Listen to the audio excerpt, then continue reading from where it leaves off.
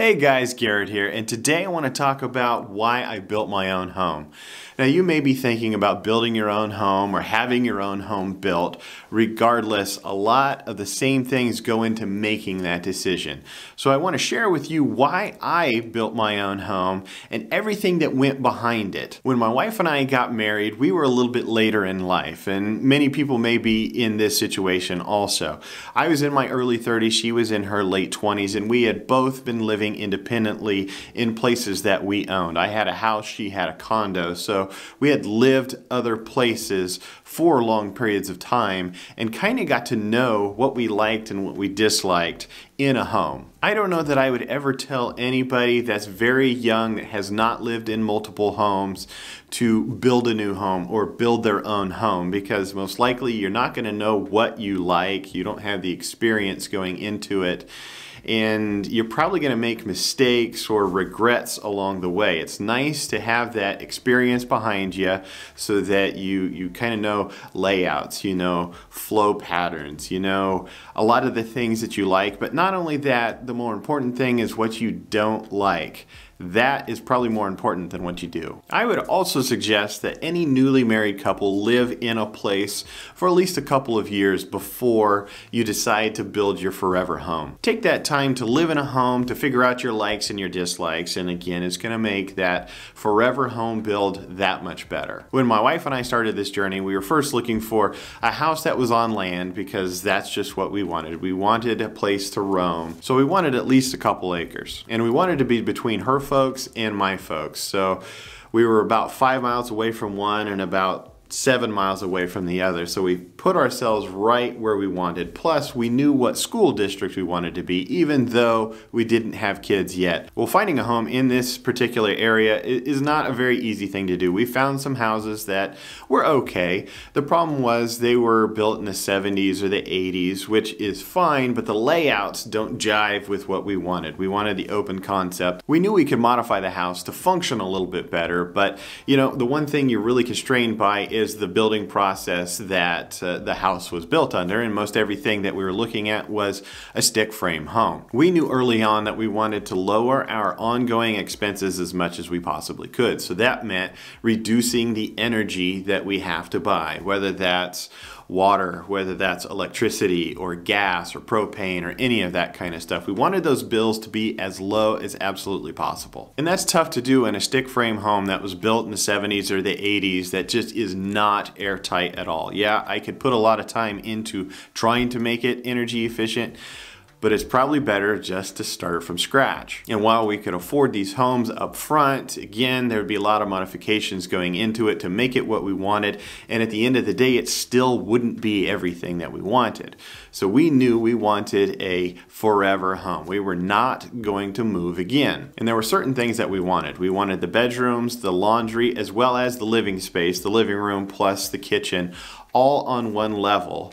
And we knew that we wanted the bedrooms separated from that living space. So we didn't want a bedroom on this side, then the living space, and then bedrooms on this side. We kind of knew how we wanted everything to lay out. And again, that's tough to find. It's not impossible. We went into a bunch of homes that were great. The problem was they weren't in the location that we wanted.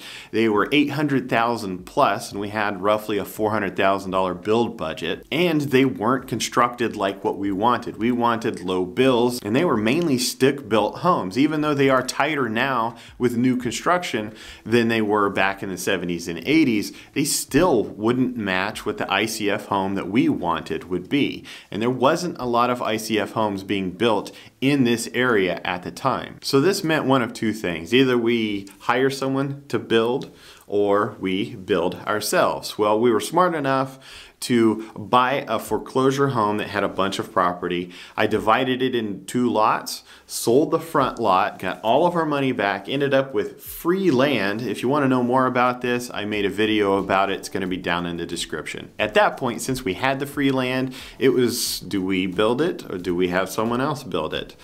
Well, again, I was looking at all of the costs and our budget and the size of the house that we were wanting. It didn't make sense to have someone else build it because it was going to cost too much. It's just outside of our realm of what we could afford. On top of that, I've seen quite a few houses, especially custom houses out here, that get built. They cost more than what they are actually worth at the end of the build project. Yes, you may get what you want, but you're paying more for it. So that was kind of a detractor as well. There's a reason that cookie cutter homes are fairly inexpensive. They look like everything else, and they're very cheap and easy to build because they're done cheaply for one, and they're done at scale. A custom home costs a lot of money. When my wife and I were looking at house plans, we've probably gone through at least 1,000 of them before we settled on this one. It was not intended that we build a 6,000 square foot house. Actually, the plans themselves weren't 6,000 square feet. They were actually more like 5,800 square feet. But because we wanted to build with ICF construction, that actually grew the house by a couple hundred square feet just because of how thick those walls are. But at the end of the day, we got the layout that we wanted, we got the style that we wanted, which is kind of a craftsman style, and we got the size that we wanted. Again, we were really shooting more for 4,000 to 5,000 square feet, ended up at 6,000 square feet, but we knew we were going to build the house ourselves. And thankfully, I put myself in a position to where I was able to build my own house.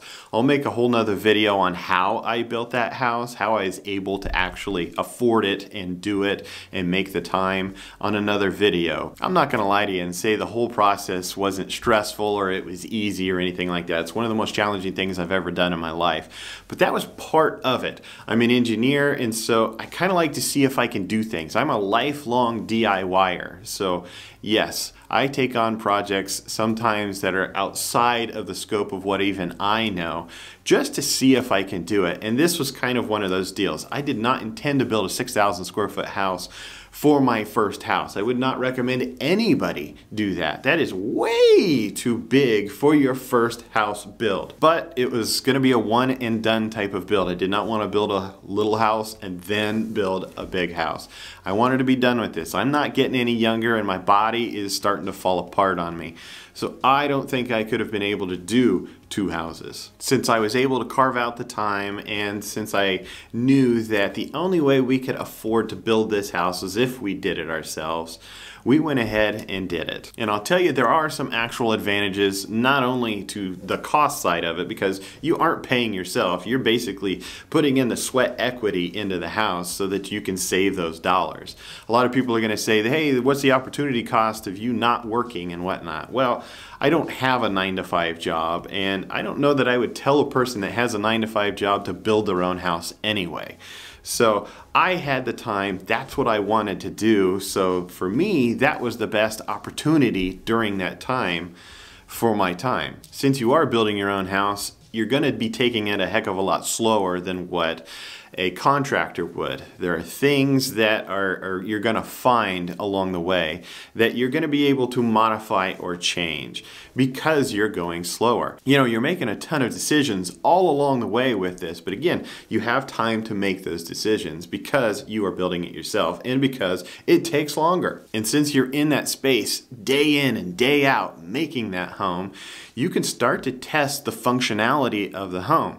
Does the layout work? Does it make sense? Do you need a door in this place, or a pocket door, or should this wall not just be an opening, but should we just get rid of it completely? Or things like that. You can really think about, daydream while you're actually building your house to make it work better. You don't have to finish everything right off before you actually live in the house. There are certain things that I would definitely want everyone to finish, and that would be all of the drywall work and that sort of stuff. Not only on the main floor, but in the basement as well, which means that you're gonna have all of the plumbing and electrical and HVAC in place. But boy, you don't want to do drywall or have drywall going on while you're living in that space, because it's going to blanket everything in a very thick coat of dust, and it's just going to keep doing it over and over and over until finally that dust is gone. But beyond that, like doors, trim, built-ins, shelving, even closet systems, that sort of stuff,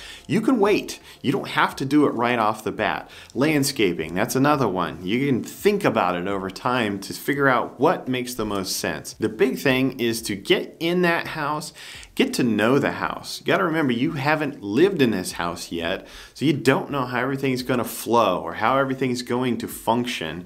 And if you've finished everything up front, there's no room for improvement as time goes on. So let me give you an example. My wife and I just spent about $16,000 on a whole bunch more custom cabinetry and that sort of stuff. And it's because we hadn't yet built any of that when we built the home. Part of it was we couldn't afford it at the time. We'd blown the budget on the house, actually gone over budget on the house, but we were able to get into it. We've lived in it for a couple of years, and it's time to finally start doing that. And so now we're finally able to finish out the pantry where all the food goes. We're able to put in shelving built-ins, our entertainment wall where the TV and stuff go. We're able to build that whole thing. We're able to put the cabinetry in the office as well. We're able to build out the mudroom area. So you don't have to do it all at once. Again, I would encourage you to wait, because you're going to fine-tune what you actually want in those spaces, how they're going to be used, and you don't make any rash decisions up front.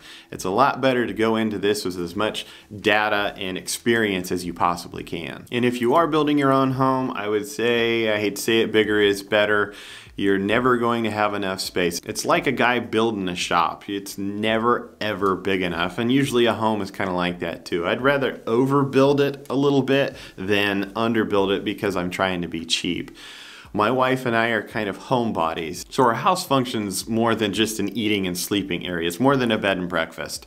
For me, it's an office. It's also an entertainment space, because we don't have 9-to-5 jobs, so we're there all the time. That space functions for a lot of different things for us. I have an exercise room downstairs so that I can hopefully get healthier. I have a theater room downstairs because that's something that I've always dreamed of. I love movies and the surround sound and all of that kind of stuff. It's just something that I wanted, and we love it. We have a bunch of storage space in the basement as well. Not only to store stuff, but there's enough room there for, as I'm finishing things, like staining and varnishing my doors and my trim and that sort of stuff. I've got space that I can actually work down there in a conditioned space. Plan for the future as well. We are intending for my dad to move in with us at some point, probably within the next few years, and we needed space for him. He's in very good shape, so he can go up and down the stairs no problem, but our basement actually is set up to have a second kitchen down there. There's a couple of bathrooms down there, and there's a couple of bedrooms. So we're gonna have 4 of the 5 bedrooms occupied at all times, meaning that if we did have someone come, we'd only actually have 1 extra bedroom. So don't just plan for right now. Make sure you plan for the future. Build what you want the first time. Do not take those shortcuts. And if you decide to build your own home yourself, it's an experience that nobody can take away from you. It's really, really cool, and there are not a lot of people that can say, I built my own house. Make sure to hit that like button down below, as well as subscribe. I'll see you guys next time.